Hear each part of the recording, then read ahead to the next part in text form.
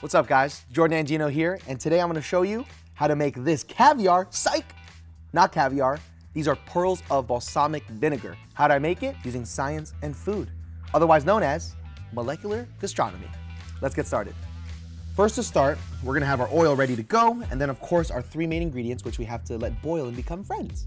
Balsamic, sugar, and agar-agar, which is a gelatinizing agent made from algae. We're gonna whisk it around for like about a minute. Just be careful not to burn your hand like I'm doing right now.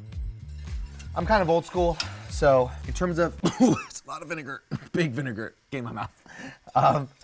In terms of like molecular gastronomy and this kind of new way of cooking, I'm a traditionalist, so this is about as far to the molecular gastronomy, food science world that I will delve into. For the home cooks who are a little more advanced, this is the perfect way to get into that world, and it's a good introduction.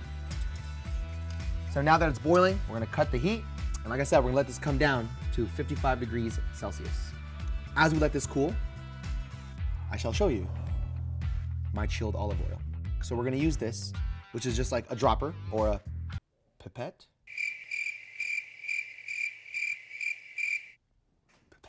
So eventually, once this cools, we're gonna use the balsamic, take it, and put it right here into this semi-frozen olive oil. Now, why does it have to be semi-frozen? Great question, thanks for asking. When the hot or like warm liquid of the balsamic hits the actual olive oil, it needs to form that like perfect drop.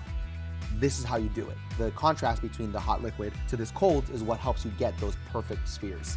You want to put it in the freezer for about 45 minutes, and that way it becomes the right viscosity or gooiness that you need to put the balsamic into the oil.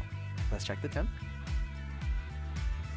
55, okay, it only took 3 hours. Now we're ready to go. It didn't actually take 3 hours, I'm just exaggerating. Okay, let's do it. So, get the suction ready, and then just gonna go, whoop. So we're going to drip it straight in. As it cools, the balls will form, and then they'll actually start to sink to the bottom. When they start to sink to the bottom, you know they're ready. It's raining balls, hallelujah. Goodness gracious, great balls of balsamic. Now, all the lovely pearls are set into my cold liquid. So, you gotta fish it out of the oil, and voila. Now it's poured on, and now you can see how the pearls react. Look at that. They're not breaking. You can even pick up the pearls, so this is proof that I'm not lying. This is how you know, because how often can you pick up a liquid? You can't, because we got balsamic pearls. Ooh, woke me up a little bit.